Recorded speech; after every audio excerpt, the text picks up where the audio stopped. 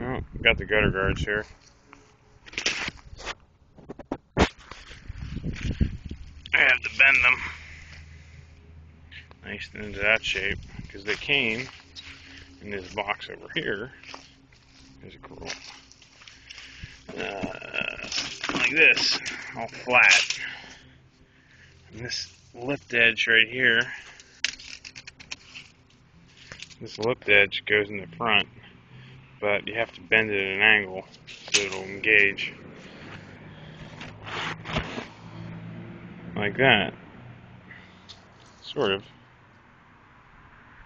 See? That was fun.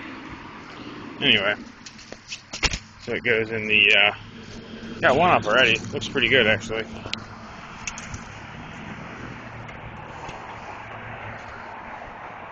Don't do this at home, kids.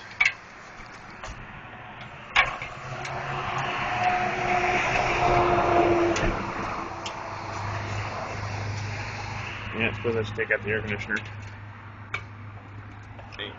Got one in already.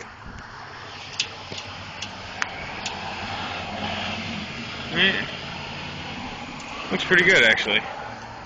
Spring loads in.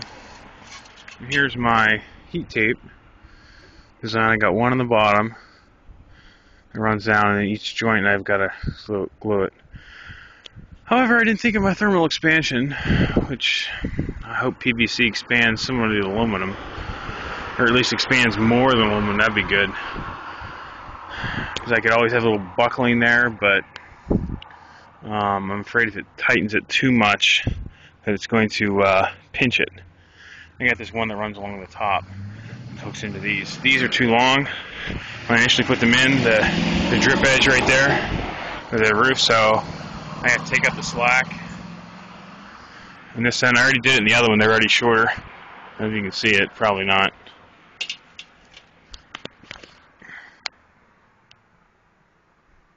Shorter on that one, and then it gets along there, so take up the extra, and then it's going to run along the top, and I'm going to hook them into that right there. So hopefully it'll work. I think it will.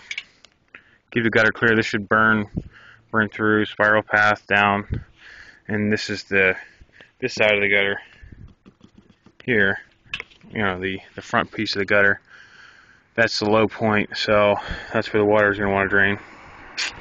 Well, we'll see how it goes. I need to get rid of that wood too.